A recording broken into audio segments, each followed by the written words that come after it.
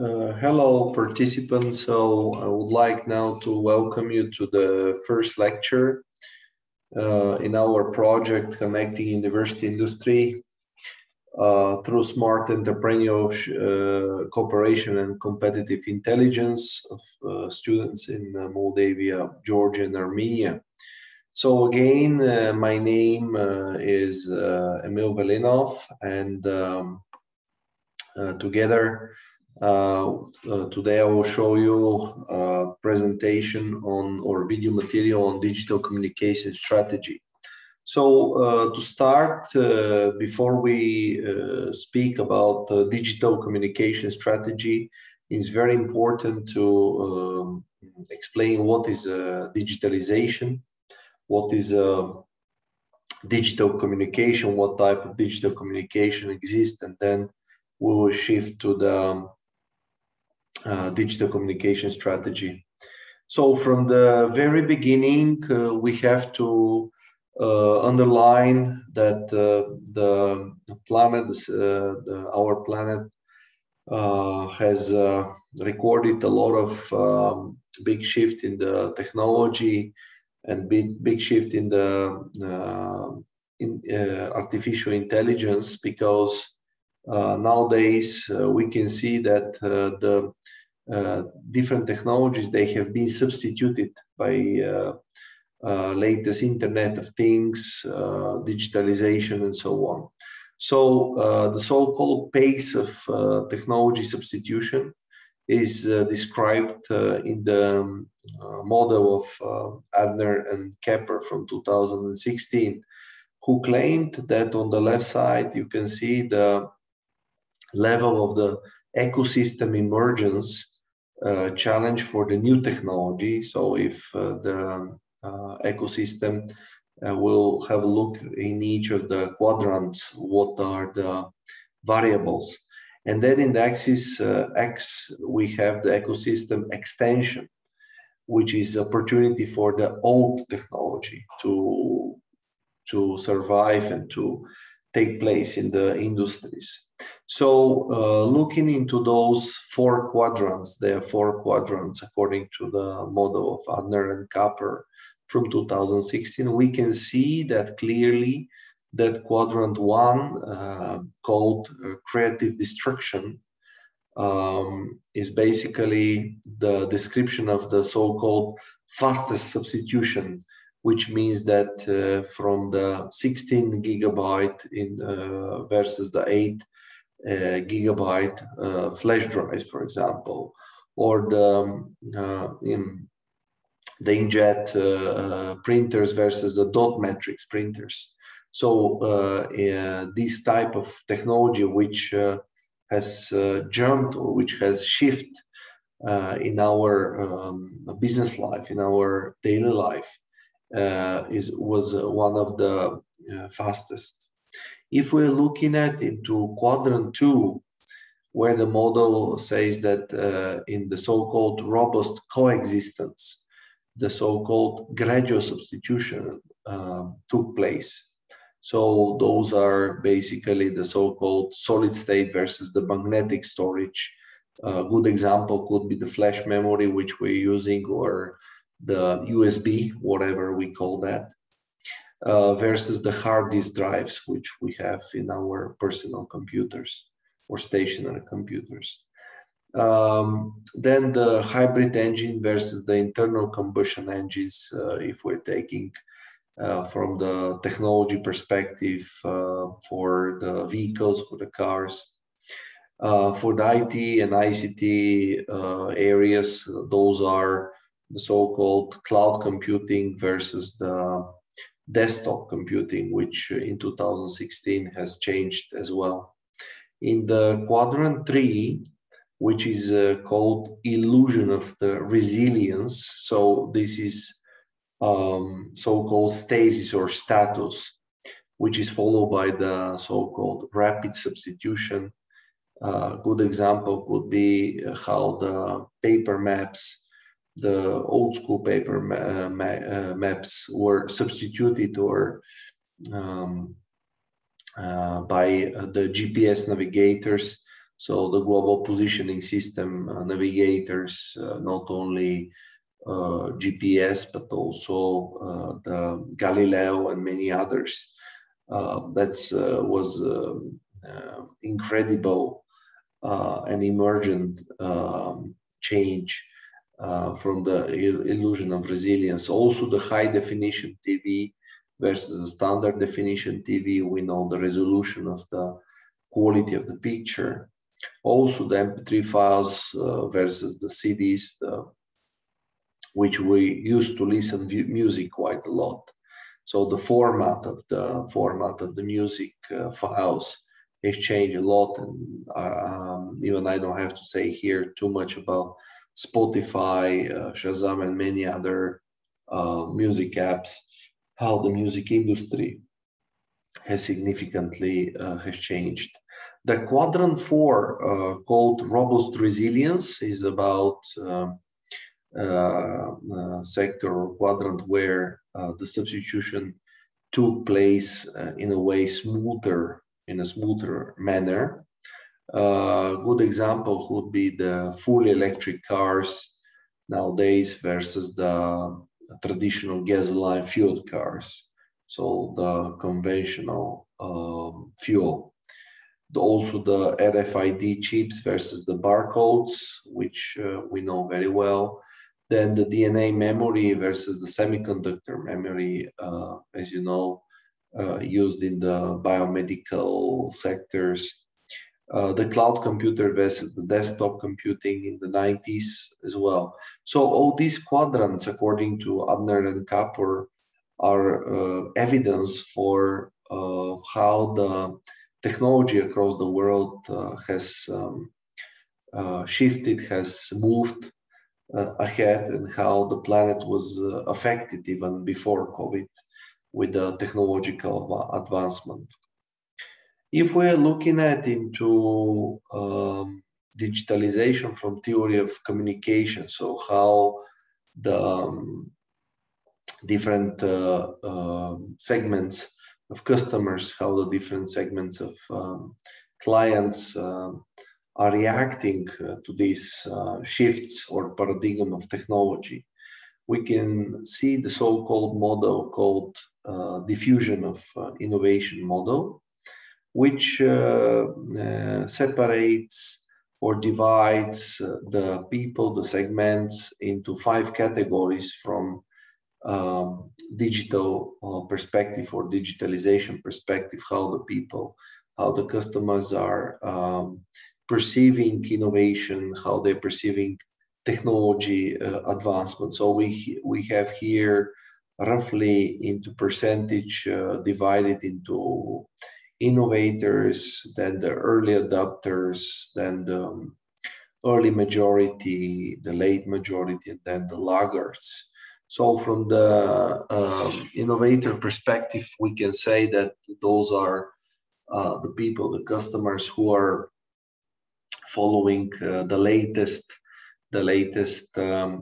trends into different technologies, and those are pretty important for for the different segments, because those people, those clients, they buy the latest technology. Let's say, we can say a good example could be with iPhone. It could be the use of the latest technology in a different industries. Doesn't have to be only with IT and mobiles.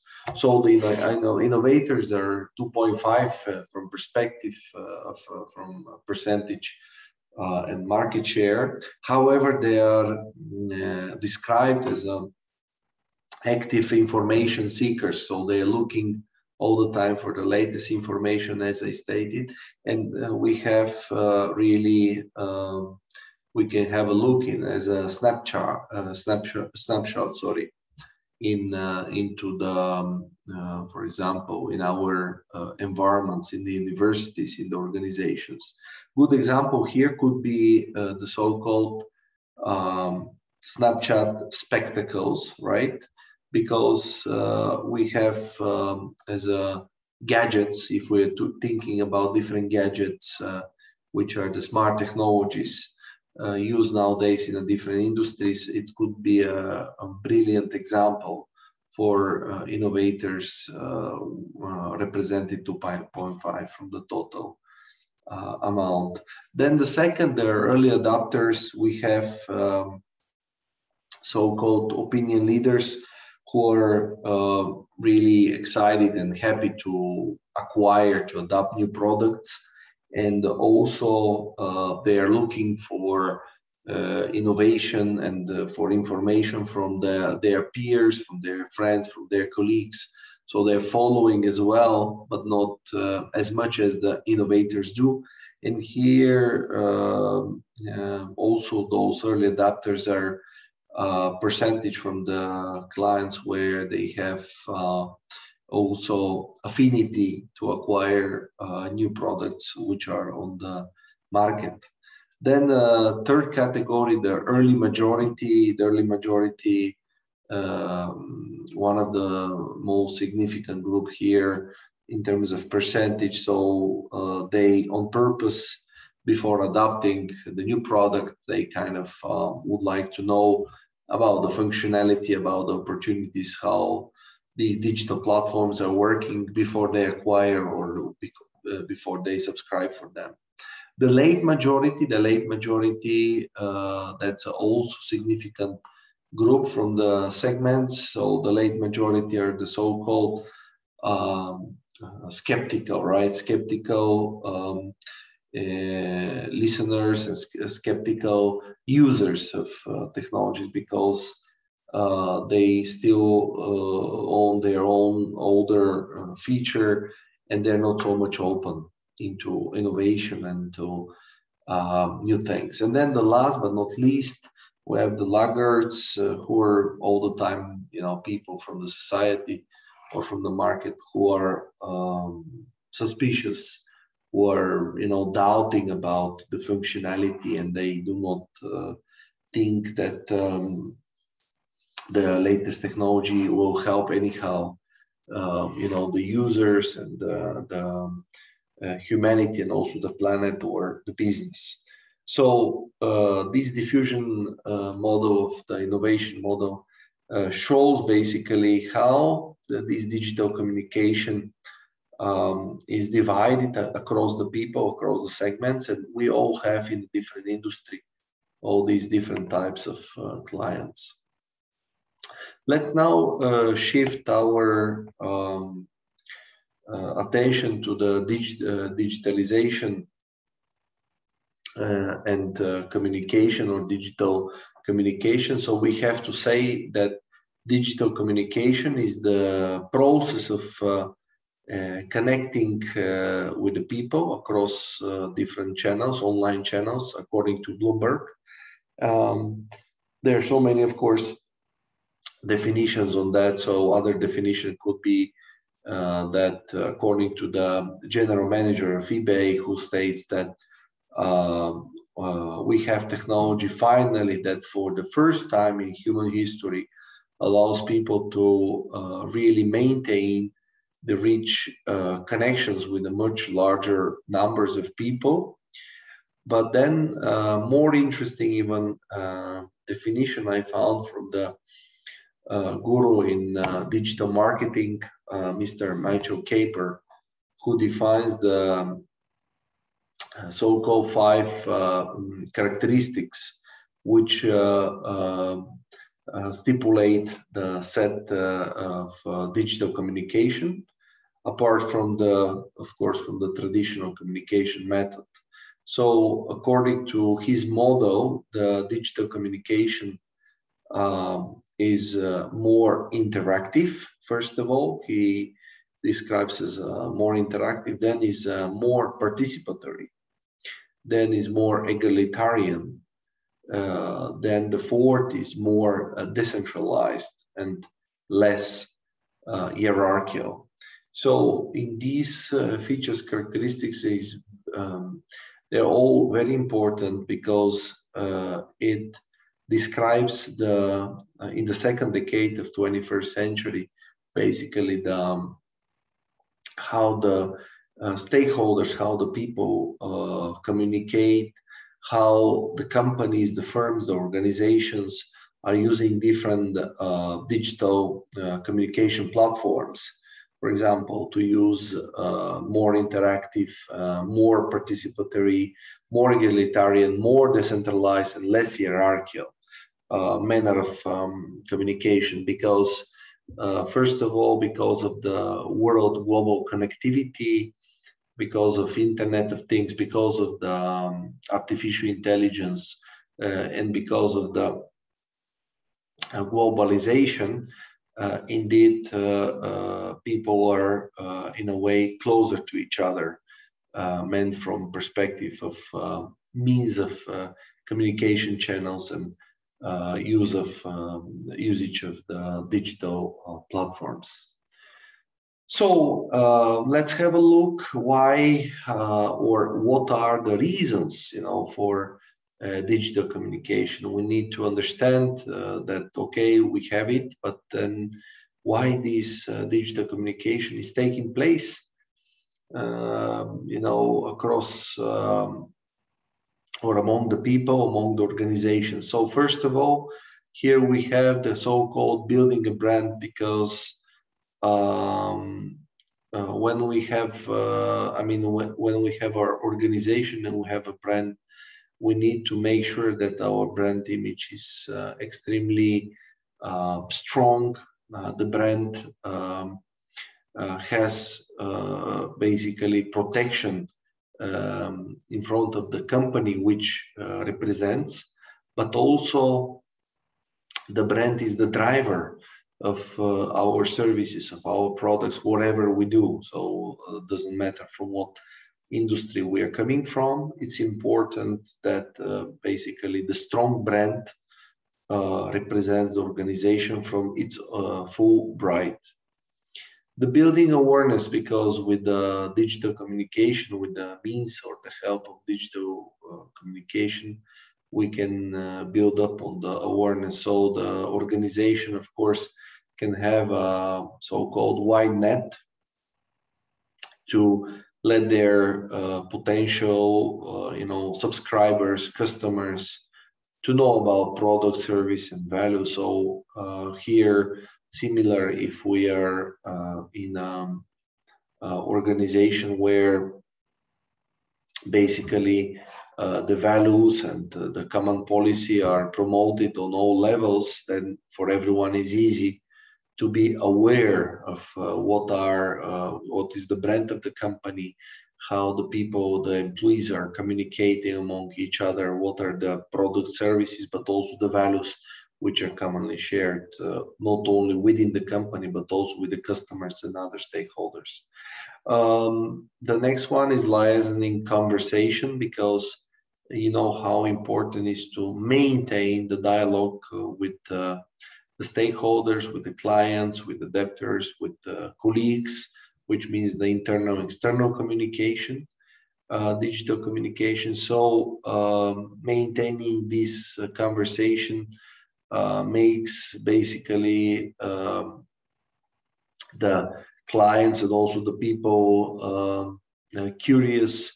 They would like to know more about the products and the services, so they rather also can use the different digital platforms to get information instead of course, going and physically going to the store. However, also COVID-19 and the travel restrictions also made the way that the companies had to boost their digital platforms in order to inform their customers online. Educating consumers, because educating consumers is important that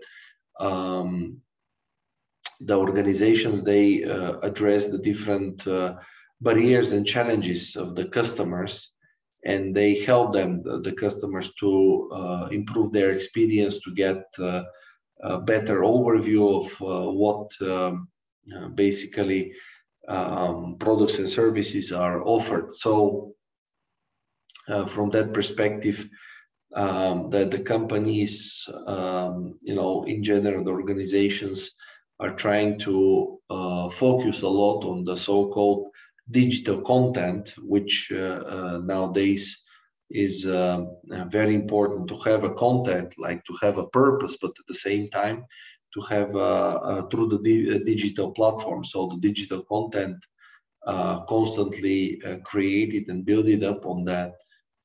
It's vital for for the public and private sector. Is vital for the university, but also for any other industries where we have also quite use of technologies. Following on the reasons for digital communication, we have the so-called creating employees and customers experience, because nowadays you can imagine that having different type of customers, as I said, doesn't matter the public or the private sector. It's important to create for the customers experience so they can come back again, and we need to have that happening through the all different channels, digital channels, which are at the moment at disposal for all of us. Of course, here we can speak about the internal or employer branding, because this is the way how the communication has been basically disseminated and circulating across the organizations. So there are quite a lot of different internal, external chat apps or chat programs, also live stream videos. Also, there are quite a lot of other opportunities, for example, for short memos when the company disseminates some results across or among the employees. The next factor is called managing risk, because the companies or the organization, they have to do so-called damage control by building brand affinity and improving brand reputation after a mishap. So it means that if something happened with the company related to some external or internal, in a way, shortcut, then the companies, the organizations, they have to make sure that through the different digital channels, they inform their clients and inform their business partners, and also inform about what is in front of what risk they are facing, how they have to deal with that. Providing entertainment. So the providing entertainment, we have to know that from the digital perspective or digital platform, digital content perspective, the organizations are trying to put in the iCloud, of course, more interactive, more interesting content, which will capture the attention of readers or the viewership, increasing viewership, and increasing or getting the reach which is in the strategy of the organization. This is very important. That's why the digital platforms are here widely used. So from digital communication, we have to look into the category of dividing the stakeholders, the customers, into digital native versus digital immigrants. So what we call that, for example, the digital immigrants are those people who in the companies, but also the customers, who are adopters of the so-called web technologies. They rather prefer to talk in person, so it means face-to-face. Logical learners, they try to learn from the savvy, from the logical way, focusing on one task at a time, preferring to have interaction with one or few people rather than many, so not to be having multi-conversations. get information from the traditional news sites and so on, versus the digital natives who are born during or after the digital age. So Generation Z, Generation Y, millennials, always on attached to a phone or other device. So it means keeping the phone always with him or herself. Intuitive learners, so it means that they learn as it comes. Multitask and rapidly task switch, so they can do a lot of tasks at the same time or switching from one to another. So processing of lots of information, extremely social, and also multimedia oriented. So it means that using, as I said, different social networks, but also digital platforms. That's very typical for the digital natives. And with the digitalization, we have to mention one more phenomenon called the digitalization disruption. So this digitalization disruption comes with 4 pillars, which nowadays describe basically the shift of the technologies, but also how the organizations, how the employees, how the people are communicating. So first of all, it's called unprecedented transparency, because in the cyber space there are quite a lot of cyber attacks, and also we have to say that being digitally connected and born digitally, it means that it can bring us in front of the danger for cyber attacks and so on.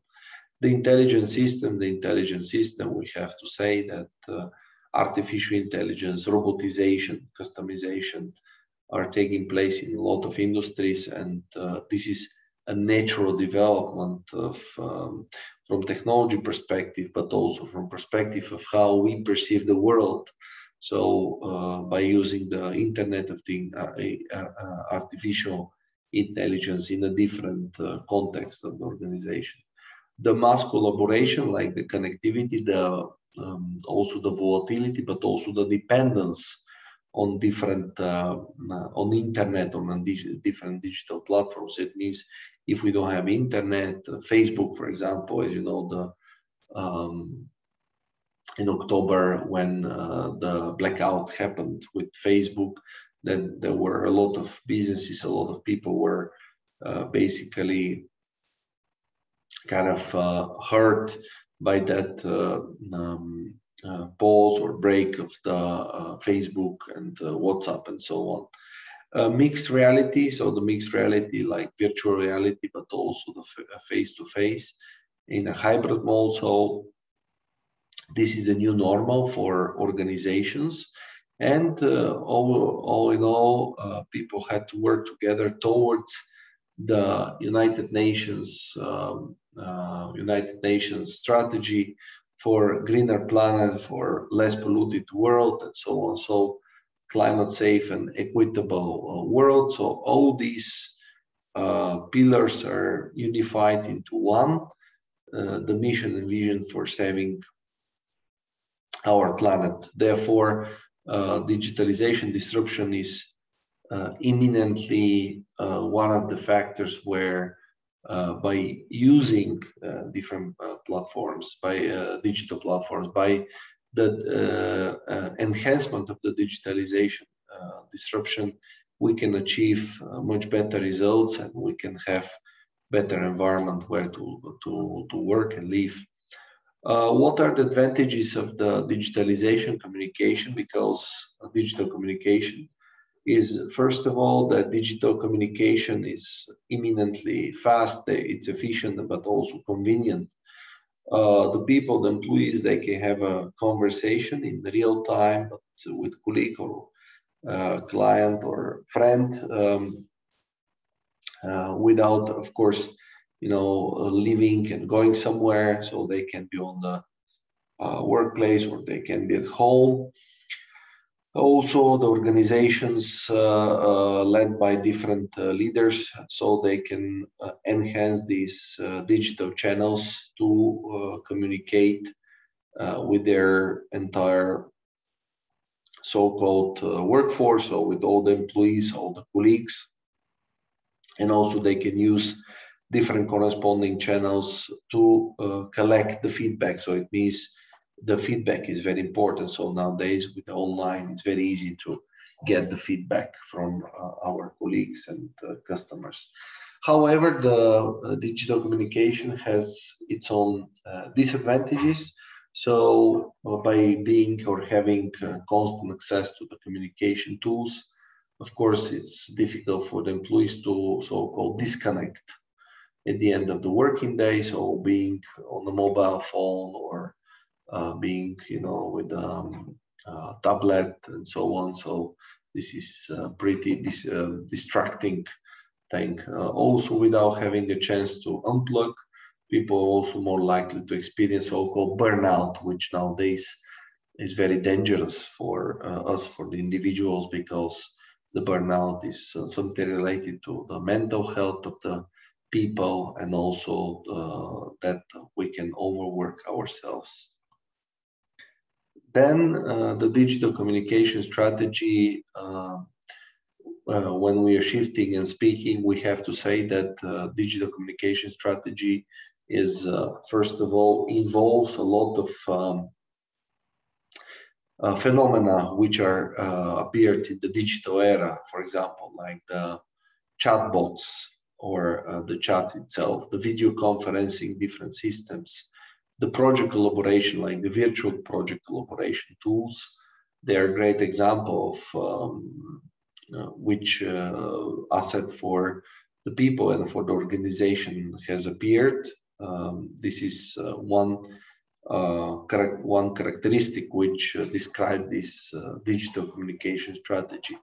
Then each channel needs to be, of course, unique and purposeful for the companies and for the people, because more digital tools we add, we might get more confused, because we need to be able to use all of those, I would say, ocean of digital platforms and tools. So therefore, we have to start and have a certain number of digital communication strategy in order not to get confused and lost in the communication, especially in online communication with the others.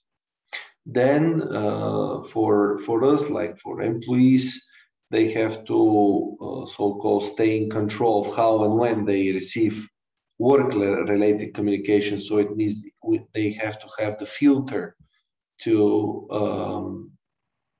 separate messaging from personal from the working one. However, the urgent notification, they have to be so-called reserved for only the most time-sensitive information, because we receive a really bunch of new information here. Also, the digital communication tools, they are not always easy to learn how to use. Sometimes we got confused because we install a new software, or we would like to try to experiment with a new digital platform, but somehow we cannot adapt ourselves to the usage of the specifics of these digital platforms. And that's why there is a phenomenon collocation called digital dexterity. So it means this is the levels of the difficulty of how the use of the digital platform for all of us is. For some people, particular digital platform is extremely difficult. For another, it's rather easy. Then looking into the digital communication tools, because by having a strategy for digital communication, we have to be fully aware that there are so many digital communication tools which are important for the individuals and also for the organizations. However, the most common ones which we have to pay attention to are the following. Email client or colleague with built-in features. So we know that the usage of the different emails with building features, for example, organizing a meeting, setting up online call in the through the email, in the calendar. It's very convenient.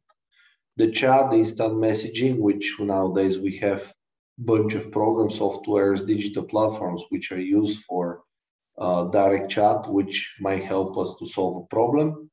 Project-based collaboration tools, which is also very common across the organization, the firms. The video conferencing, I mentioned that.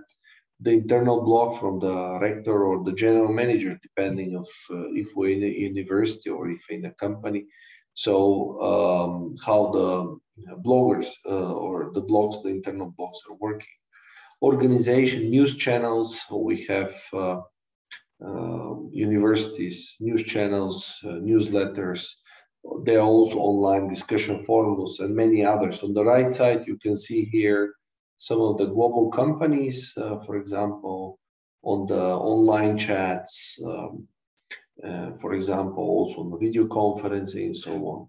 So in the end, we have to say that the employees, they have to stay in the control, how to receive these work-related communications, and they have to filter the notifications, which is quite sensitive for the time and what they would like to do. Also, the digital communication tools, they're not so, of course, easy to learn and to adapt. So it takes time. So we need to have training, but also the practice, the implementation in the real practice. This is very important. And again, we're coming back to the phenomenon of the digital dexterity, which I said that this is the level of difficulties for each of us in using digital platforms. So I would like to thank you for that first lecture on digital communication strategy. We will continue the next video lecture on effective management for digital communication. And I'm very again to say very honored, very thankful that for your attention. And please, I hope based on this presentation, you can start gradually working with the first assignment, basically, which we'll be discussing also on the first meeting later this week. So many thanks. I will stop here the video and thank you for your attention. So have a good one.